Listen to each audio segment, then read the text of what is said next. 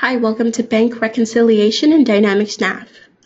Bank recs are an important accounting procedure performed by companies of all sizes to match the cash balance of the bank with the balance found in your company's financial records. To get to the bank rec window, you can use the search function.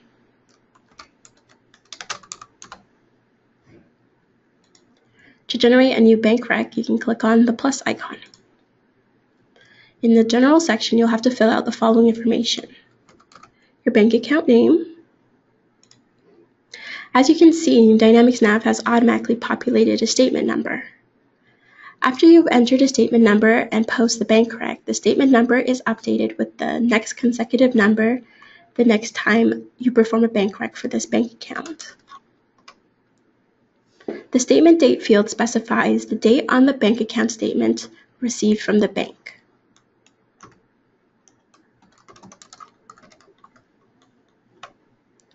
The balance last statement field displays the ending balance shown on the last bank statement. Because it's the first time I'm doing a bank rec for this account, the balance is 0.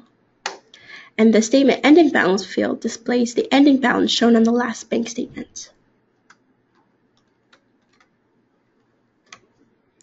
The bank reconciliation window is divided into two panes. The left pane contains the bank statement lines, and the right pane contains the bank account ledger entries. There are 3 ways to enter bank statement lines.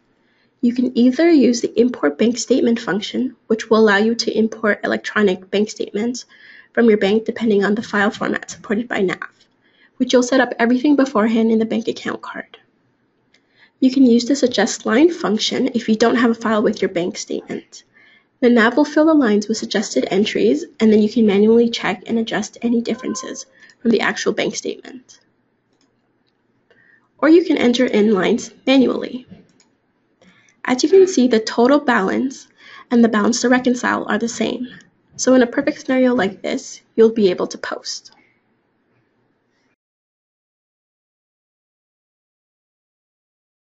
Say I imported a bank statement.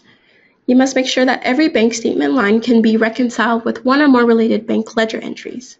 The activity of finding and preparing to reconcile related bank ledger entries is referred to as matching.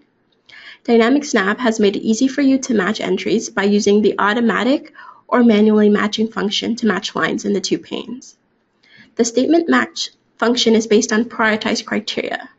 First, the function tries to match the amounts. Then it tries to match the text in certain fields. And last, it tries to match the dates.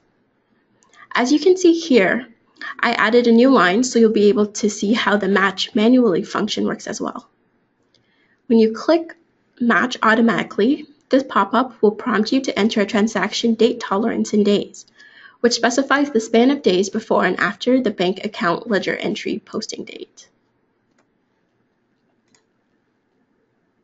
They're able to match 7 out of the 8 lines in the bank rec because I added a line that doesn't exist in the bank account ledger entry.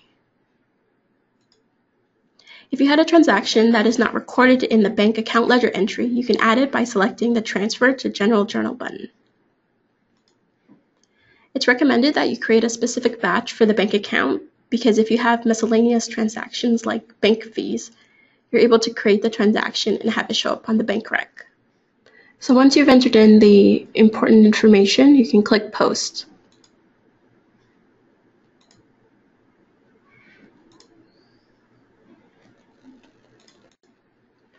Now you can see the bank fee transaction that I posted. Because I already matched the other transactions, I will manually match this transaction.